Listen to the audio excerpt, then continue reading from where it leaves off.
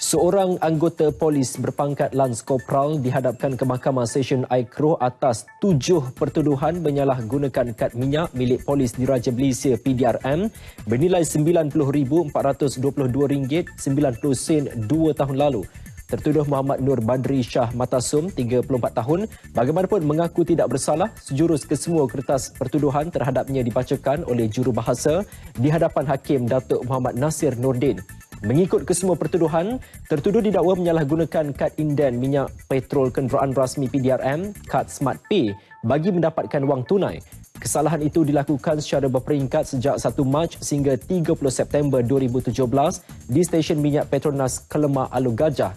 Tertuduh yang ketika itu bertugas di Ibu Pejabat Polis Daerah Alor Gajah didakwa mengikut Seksyen 403 Kanun Keseksaan yang memperuntukkan hukuman penjara minima 6 bulan dan maksimal 5 tahun dan sebatan serta denda jika sabit kesalahan. Tertuduh dibenarkan ikat jamin RM50,000 dengan seorang penjamin selain perlu menyerahkan pasport kepada mahkamah serta melapor diri setiap bulan ke Pejabat SPRM Melaka di Alai. Mahkamah turut menetapkan 20 Mac depan sebagai tarikh sebutan semula kes dan serahan dokumen.